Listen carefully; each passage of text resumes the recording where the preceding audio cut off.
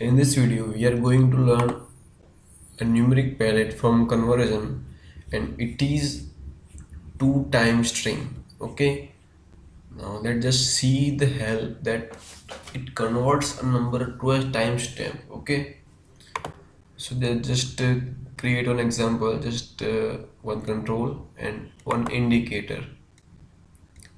Okay, so if you play this, it won't print anything right now, means all things are initialized right now.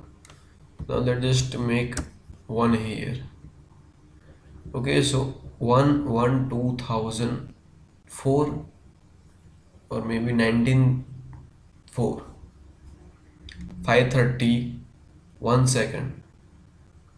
Okay, so this is the time.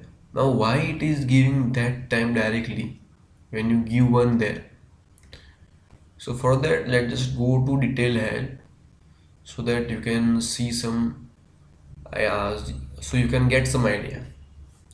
Now, a number can be a scalar number, array or cluster of numbers, array of clusters of numbers, and so on. So that just what you can give as an input. But what it represents is the amount of seconds from the epoch time of 12 a.m. January 1, 1904.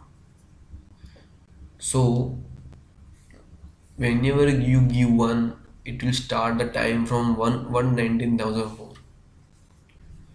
Okay, and it will give you the output or the timestamp using that value.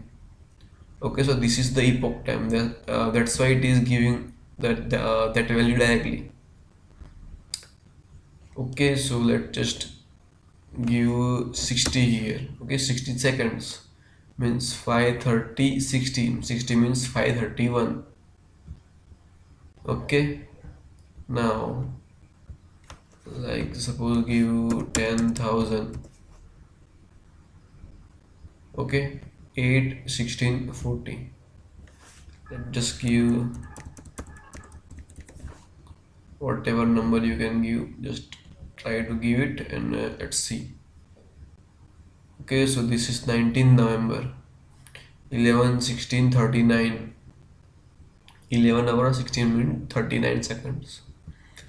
Okay, so this is how you can convert number into timestamp. Okay, so that's it for now. We will see some more examples in next video.